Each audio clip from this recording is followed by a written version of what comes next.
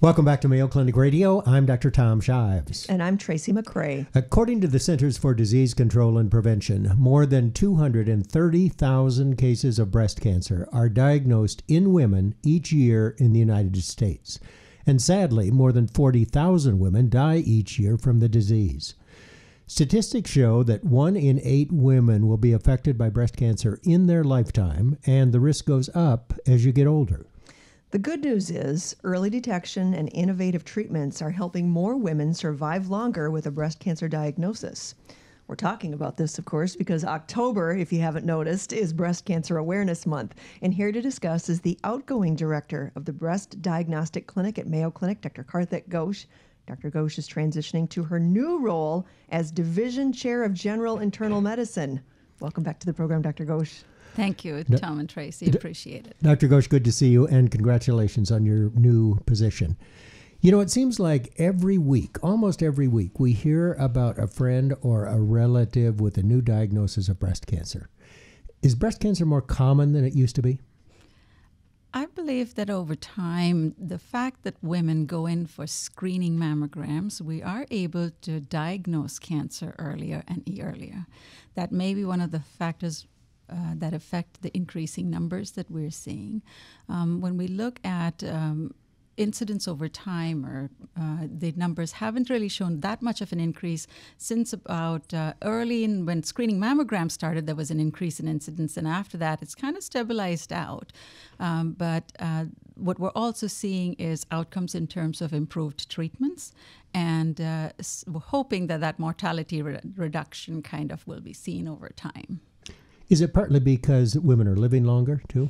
Well, absolutely, yes. And you also know that age, as you mentioned, is a risk factor for breast cancer. So the longer women live, that is going to cause that increase to be more perceptible, and then earlier diagnosis of breast cancer with mammography, helping with the diagnosis of very early types such as ductal carcinoma in situ.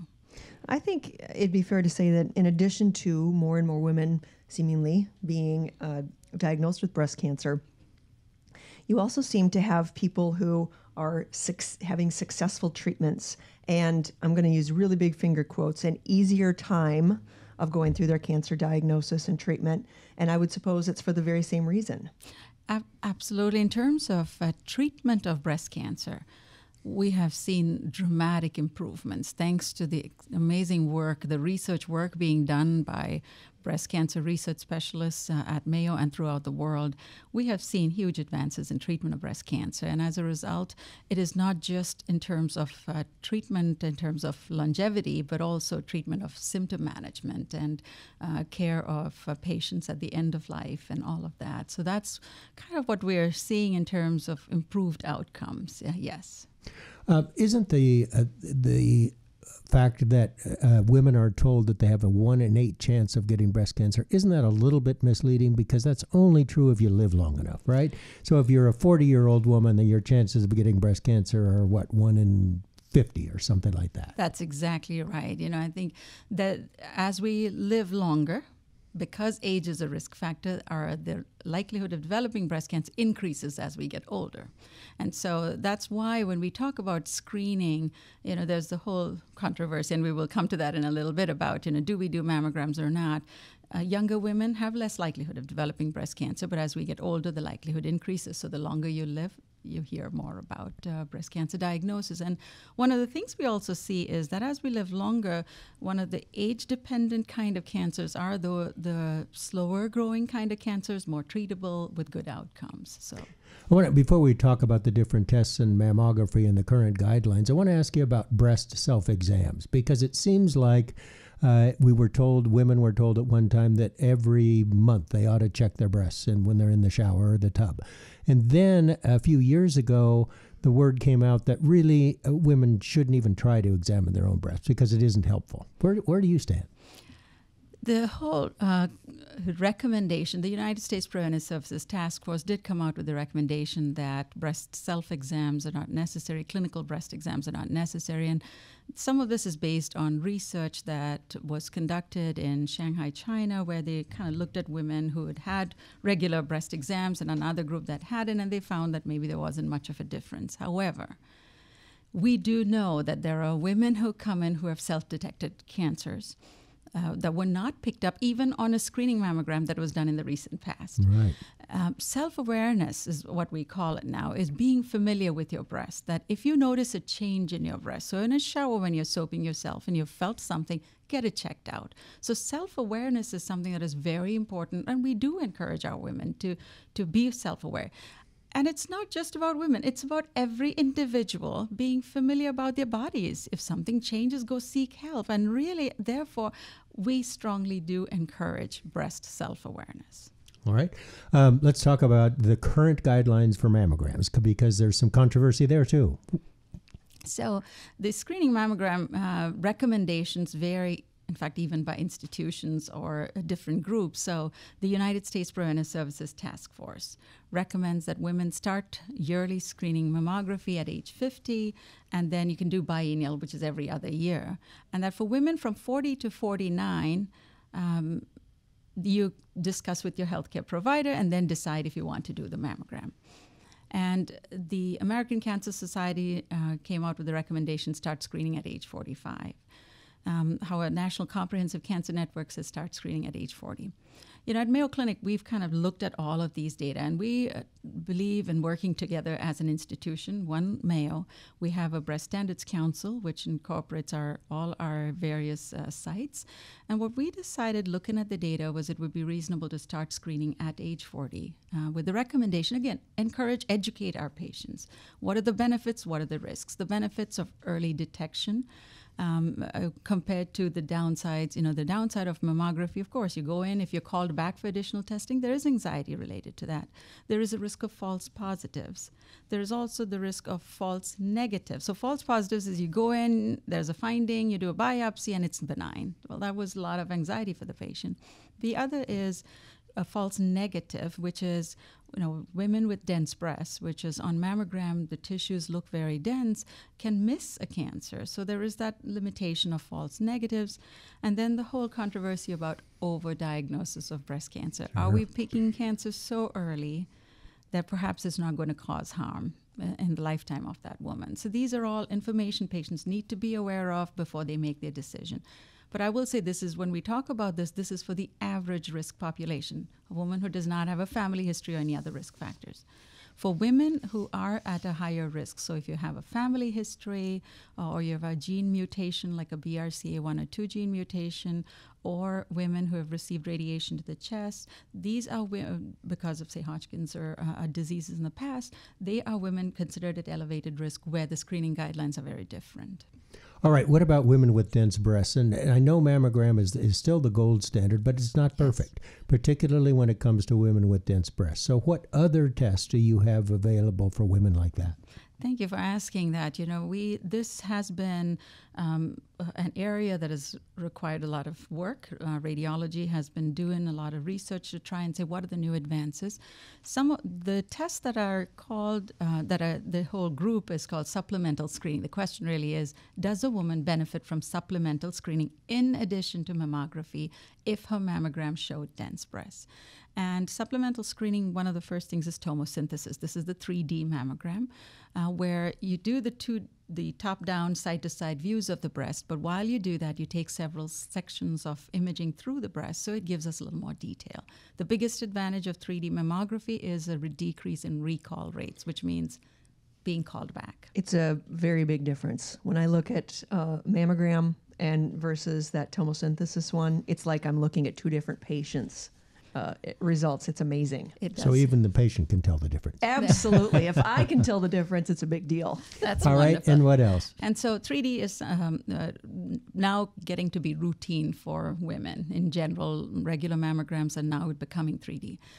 The next important advancement is molecular breast imaging, and initiated by studies at Mayo Clinic, colleagues Dr. Deborah Rhodes and Dr. Michael O'Connor, with radiology and nuclear physicists, kind of worked to bring this to our practice. And what it is a tiny dose of radioisotope is given intravenously, and that outlines the breast tissues in terms of, it's a functional image of the breast, and basically highlights areas of high blood flow and therefore high uptake of the radioactive material, and therefore can very clearly identify cancers in women with dense breasts.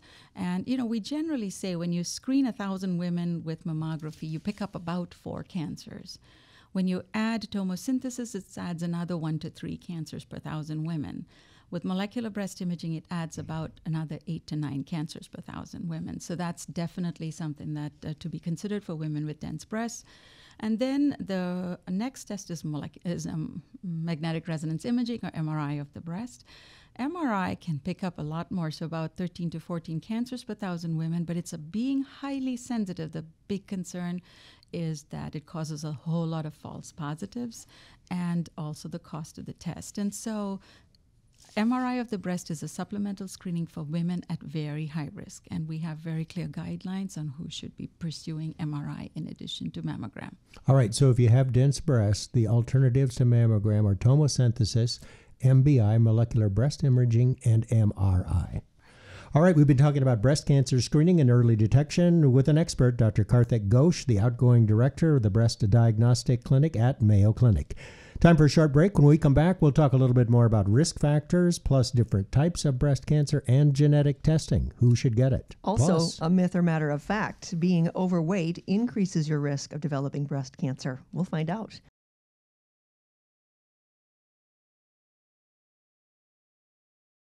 welcome back to Mayo Clinic Radio. I'm Dr. Tom Shives. And I'm Tracy McCray. October is Breast Cancer Awareness Month, and our guest is a Mayo Clinic expert on breast cancer, Dr. Karthik Ghosh. All right, myth or matter of fact, Dr. Ghosh, being overweight increases your risk of developing breast cancer. Is that a myth or a fact? That is indeed a fact.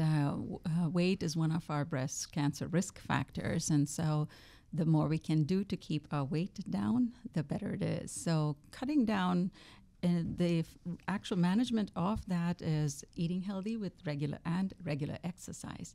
When we say eating healthy, it's actually cutting down on fat intake would definitely be a risk factor reduction, and regular exercise. The other things that will help is watching the alcohol intake, because excess alcohol intake is a risk factor for breast cancer also. So we have obesity, family history, obviously age. As you get older, you're more likely to get breast cancer. Alcohol, sedentary lifestyle. Did I miss anything? Sounds about right. Sounds like what a lot of our expert guests tell us. That's right. Yeah, the risk factors for a lot of things are the same, aren't they? All right, let's talk about the different types of breast cancer, because I know there are several different ones. Can you outline that for us? Sure. The breast cancer markers kind of help us identify what kind of cancers these are. So we have what is based on the location of the abnormality. We can call it breast cancer, can be ductal or lobular cancers. But in general, what we're finding is that the biology matters, and that tumors that are estrogen receptor positive, estrogen or progesterone receptor positive, or HER2 positive or negative for each of these markers kind of identifies what type of tumor this is. So an estrogen positive, progesterone positive, HER2 negative breast cancer differs from a HER2 positive breast cancer, and is different also from what is called a triple negative breast cancer. And the treatment for those is different, is what you're saying. That's why it's important. That's exactly right, because now biology is what drives cancer treatment. So it's very individualized to the type of cancer the person has. So if a woman has an estrogen positive cancer, there are medications that go after the estrogen receptor. If the patient has a HER2 positive breast cancer, we have targeted therapy for the HER2 positive disease. What a ways it has come. I mean, I'm not a breast cancer survivor, but I will meet women who are 30 or 40-year cancer survivors. And to look at what can be done for those patients today versus back then, back then there was like one treatment and that was it. Is that right? That is exactly right. I mean, initially it was women with breast cancer had the option of mastectomy, removal of all lymph nodes. And when chemo came into being, everybody got that chemotherapy. But now, thanks to, again, the breast cancer researchers who have really advanced to understand, number one, is that what is the biology of these cancers, and then based on the biology, try to find targeted treatments that work well. And so even conditions such as triple-negative breast cancer, at one point, these were diseases which were hard to treat. And now we're coming up with newer therapies managed by our special oncologists who come and create a treatment that is very specific for the patient. You know what I forgot? One of the risk factors? What? People have had prior radiation, which includes you because you had lymphoma when you were a kid. Very much so, yeah. That's why I get to go straight. I bypass all those other things and go straight to the MRI. And which is interesting when you're talking about cancer treatment, because they don't treat lymphoma that way anymore with radiation to the chest, because now I'm at such an elevated risk. That's right. I mean, these kind of exposures, radiation therapy to the breast region does increase one's future risk of breast cancer. Usually we say about 8 years out from the radiation, the woman should be having yearly screening mammography and MRI. So come on, There Dr. you Shives. go. What do Get you it think? screened. What do you think I keep doing this program for? So I can have people like Dr. Ghosh on my side. thank That you, doesn't Tracy. hurt. Thank you. And thank you for being the advocate for women. All right, genetic testing. Confusing subject. What tests are available and who ought to be genetically tested? So when we talk about women with a family history of breast cancer, you're always trying to understand, anybody who has a family history, we're trying to understand, based on the family history, is there evidence to suggest that this family may be a family of carrying a genetic abnormality that puts them at increased risk. What we used to know really was BRCA1 and BRCA2 were two genes associated with very high risk of breast and ovarian cancer. As information has evolved, as gene testing has become more available and knowledge has increased, we have found that there are other genes also that may be associated with breast cancer. So what does a woman do? Typically what we say is that if you have a family history, discuss with your physician or clinician, let them know that this is what my family history is. And it's not only breast cancer. If you have a family history of breast, ovarian, colon cancer, males with prostate cancer, melanoma, and even pancreatic cancer, these may all be linked. And really any cancer, seek help from your clinician so that then we can say, does this patient qualify to be sent for gene testing? Now, usually what we prefer is that when there is a family history like that, we say meet with a genetics counselor. Seek the expert's opinion, and then they can guide you as to what is your likelihood of carrying a gene mutation, and that guides what kind of testing to be done. And depending on how you test, then you can give a woman advice about what she ought to do and how frequently she ought to be tested, etc. That's exactly right. There are very clear guidelines that a woman who carries a BRCA1 or 2 gene mutation would benefit from MRI in addition to mammography. And the timing of initiating the treatment, generally we start MRI at age 25 for BRCA carriers, and then at age 30 we add mammography for these BRCA carriers. Then at some point when they've finished their childbearing earlier, that is around 35 to 40 years, usually close to 40, we start talking about risk-reducing surgeries. So again, very important for these patients to be in touch with experts. All right, it is Breast Cancer Awareness Month. What's the most important thing you want women to know? Be aware, be familiar with your breast, seek medical attention if you notice any changes, and ask your doctor about going in for a mammogram. Be an advocate for yourself. Just like Tracy. Dr. Karthik Ghosh is a breast cancer expert at the Mayo Clinic in Rochester, Minnesota. Dr. Ghosh, thanks so much for being with us. Thank you, Tom and Tracy. It's been a privilege.